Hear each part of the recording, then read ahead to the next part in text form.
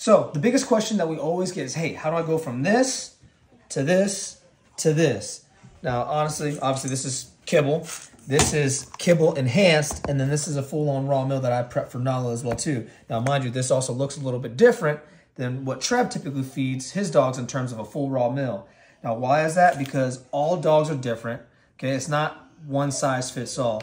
So when people are hitting us up constantly, hey man, how do I switch to this? It's not that simple. Mind you, like these bowls all look somewhat different. This bowl is different than this bowl is different than this bowl, and this bowl is definitely different than this bowl, and they're all different than this bowl. Now, why is that? This right here is cooked food. This is for Maya.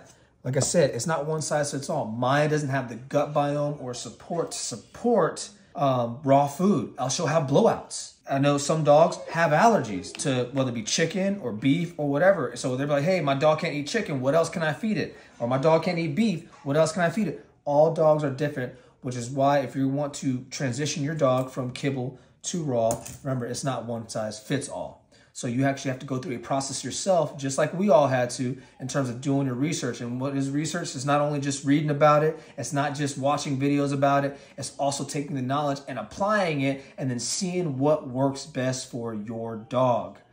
What our dogs eat and what our dogs do are going to be different from what your dogs eat and what your dogs do. So you're going to have to go through a process starting from here, adding a little bit, see how your dog responds. And then adding a little bit more, see how your dog responds. And it's a whole process, mind you. The transition process takes on average anywhere from about 14 days plus, depending on how your dog responds to the food. So mind you, it's not like, hey, just add this and add this and add this. You know, a dog might not respond to a turkey neck as well as it would chicken or vice versa.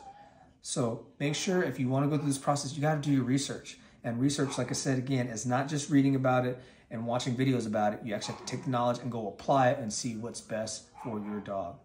Stay tuned, people. Take care of your dogs. If you want to transition from kibble to raw, know that's a process. And as always, just remember this. Just do your best. Take care of your dogs.